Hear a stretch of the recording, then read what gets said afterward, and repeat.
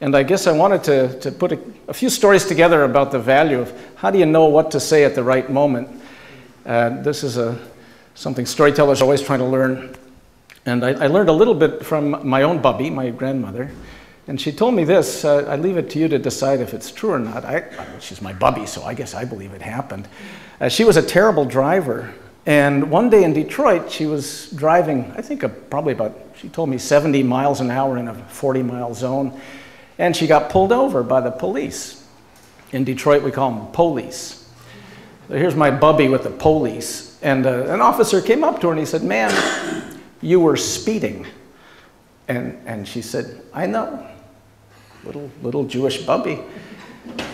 You were going 70. She said, "Yeah, I know, I was speeding." "Well, do you have a driver's license?" She said, "No, I don't." "What do you mean you don't have a license?" She said, "I'm legally blind." He said, "Is this your car?" She said, "No, it's not my car." "No registration paper?" No, it's not my car. "I stole it," she said. "Excuse me, ma'am, you stole the car?" "Yeah, stole it." "Who did you steal it from?" She said, "I didn't ask his name before I killed him." He's looking at my Bubbe, and he said, "What do you mean, you killed the owner of the car?" "Yeah, I killed him. Chopped up the body, it's in the trunk."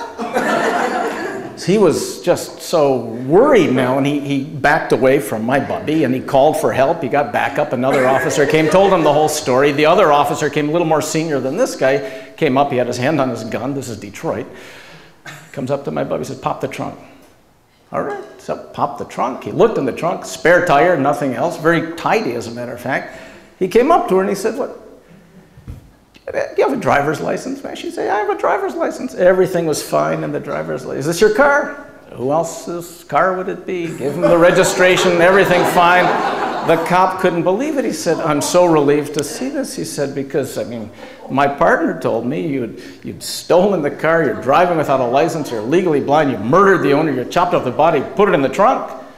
No, my Bubbe, she was the smart one. She looked at the police officer. She said, "Yeah." He probably told you I was speeding too.